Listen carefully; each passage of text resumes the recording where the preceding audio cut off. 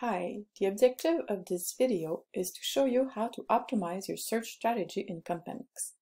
It was created for the students of the CAP7005e workshop, but it can be useful for anyone who would like to learn more about optimizing a strategy in Compendex.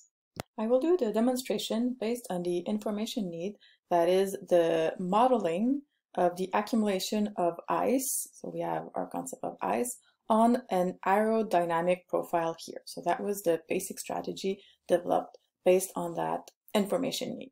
A small recall of the basic parameters of the expert search. So if you need more information on that, please look at our other video in the library's YouTube channel. So here you choose only one database at a time. You can choose the date, so last 10 years.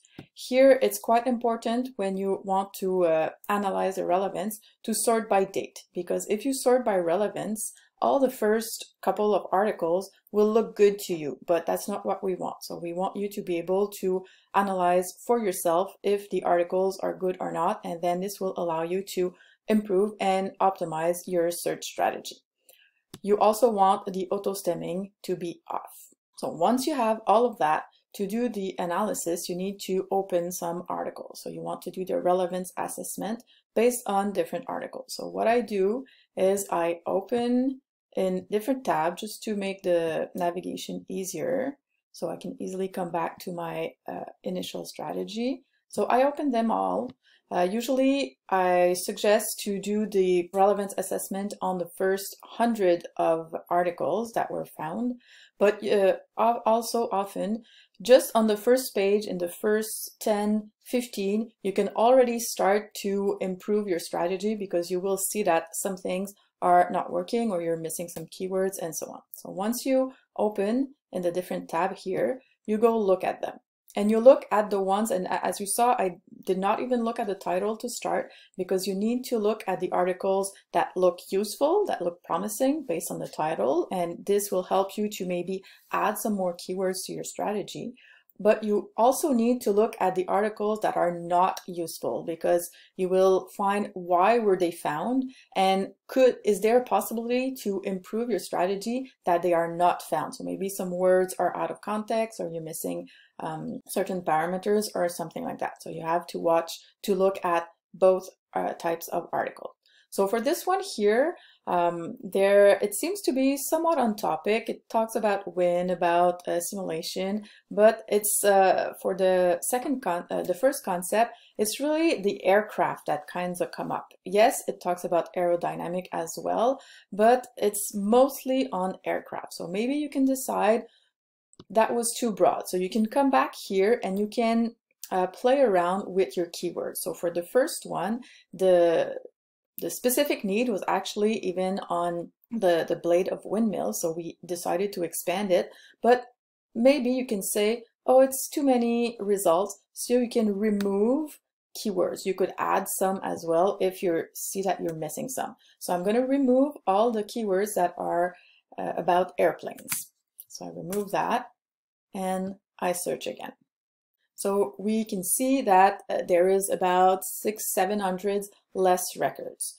What you have to be careful when you do that, you have to make sure that whatever was removed is not useful to you. So you can go to search history, you click on view all results, and then you can do one and remove the other set that was here. So here I'm going to do number 1, not number 2. So when I do that, I'm going to be left with all the articles that talk about aircraft or airplane and the other words that were used. So you see here aircraft and so on. So you should go through some of those and make sure that they are not useful to you. So if you go through the first couple of pages, again, maybe 20, 30, 40 records that are sorted by date here, and you don't find anything useful to you, then it was probably good to remove the words related specifically to aircraft.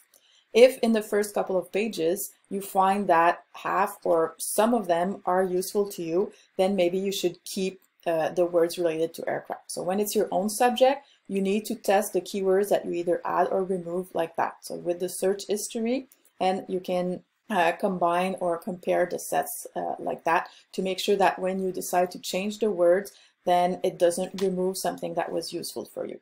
Let's say we decided, no, I don't want that. I want to keep the words related to aircraft. So you can come back here and come back to your initial strategy. That was the 3,200 records. You can also test in this way your truncation. So we see here that with rhyme, we did not put a truncation. So you could try and add a truncation, search and see, does it add a lot of results? Are these results useful? So we did the test.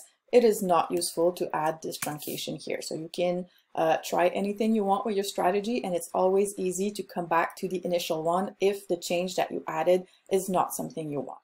So let's come back to the tabs that we opened at the beginning. So if we look at the second one here, we can see that, yes, it talks about ice, but our first concept, which was of wind machine, is actually not kept. So yes, it talks about machine, but about wind much later here. So so that doesn't happen. We're going to come back here and we're going to use exact expression. So we're going to use, and to do that, it's quotation mark. So around wind turbine, I'm going to put a quotation mark like that. All right. Let me just make sure. Yeah, I don't have it exactly. Yeah, it needs to be right beside the word. So these words will be searched together.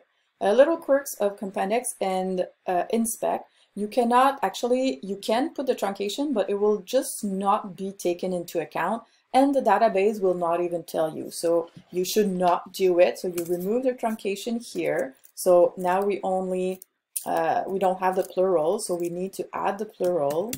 So, or wind turbines with the S.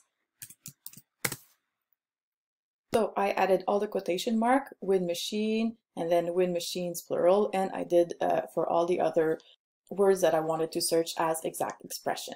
And then we search. So usually when you add exact expression, it will bring the numbers down, and yes, it does it here. So about, again, 600 less records. You could again go look through them and then try to see what was the difference between the previous results and those. But here with these quotation mark, I'm pretty confident that it's something that is really useful for us because it will focus the search. Let's go back to the articles that we opened at first. So the third one, if we look through it, we can see, well, not a lot of yellow, not a lot of highlighting. So our keywords are not found often. And actually, some of them are not found where there is scientific content. So we can see that the idea of modeling is found in the author affiliation. And our concept of aerodynamic profile with the word wing is actually found in the names of the author. So that is not useful to us. So this does not happen. We're going to use the field. So we're going to search on specific places in the reference of the article. So under search code, you can explore some of them, but the one I want to put forward is the keyword field here, which will search in the subject, title, and abstract. So let's go back to the reference. So we'll want to search only in this part here, the title, in the abstract here, and the subject is this part here with the main heading and the different terms that were added to the document. So it will not search for the names, for the affiliation, for the funding text here, which is not really useful as scientific content goes. The way to do that, we come back to our strategy, and after each concept, we're going to add WNKY, so within keywords. We do that for the second one, WNKY, and the last one, so within keyword, and then you search. Again, this will specify the search. It should remove some results that were not useful because our keywords were not found where we found scientific content in the article. Yes, so it removed some articles again. And the last thing I want to put forward is the controlled vocabulary here. So if you click on view more, This can help you to find new articles, new keywords to add in your strategy. So if you're struggling to find keywords that can be useful to you, you can look there, and those are words that were added to the different articles that have come up in the strategy that you're using now. So you can look at those. You can also use those two buttons here. But the limit will very much limit the search. So if you click in one and specifically, if there is a keywords here that you find that is completely irrelevant, but really completely out of scope from your own research, then you could exclude it as well here. So all of these will help you to get a better strategy. And in the end, the idea is to retrieve more useful articles than your original strategy. Also to find as many relevant articles as possible, and to not find the ones that are not useful for you, but also to not miss anything that is important to your research field.